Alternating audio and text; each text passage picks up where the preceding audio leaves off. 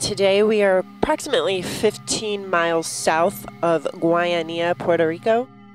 We're in the Guayanilla Canyon, which is a major north-south trending canyon that leads from the south coast of Puerto Rico into the Muertes Trough, down to 5,000 meters. We're here at about 1,800 meters at the moment. We started at 2,000 meters, and we're on the east side of the canyon. So a primary objective of this dive is really to investigate the wall geology of the canyon and look for deformation related to movement along this fault. In terms of the geology, it really is a voyage into the unknown.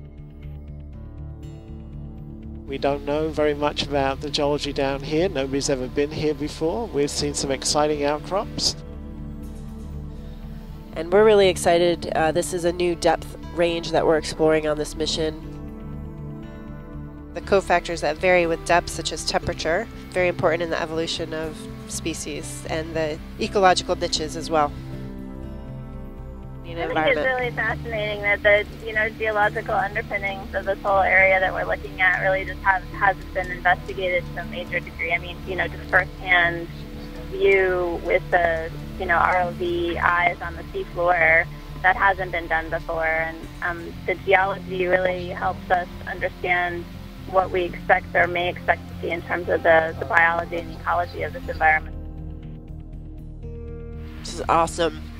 So we have a predatory carnivorous sea star here. You can see below this is a bamboo coral, that the axis from the base up to the sea star is pretty wiped clean. It looks like it started at the base, moving on up and slowly pushing in, eating all these coral polyps as it moves up.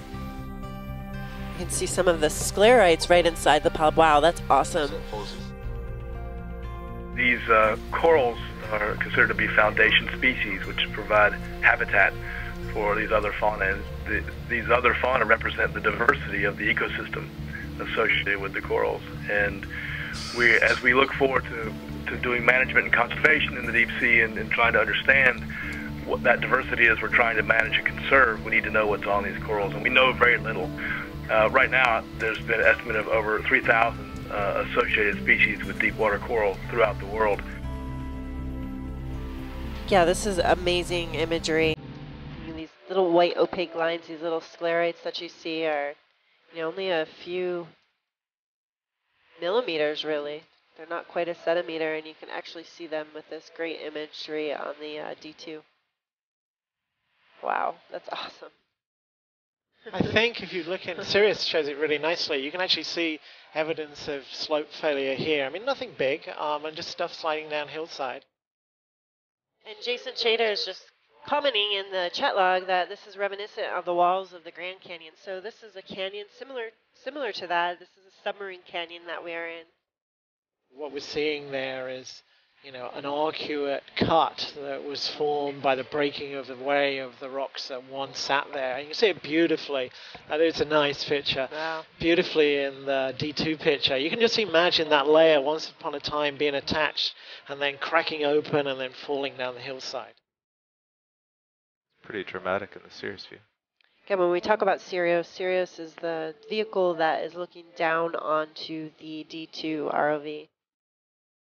Takes a lot of heave and movement from the ship, so we don't feel that here with the D2. Also is like an eye in the sky, I like to say. It's looking at the D2.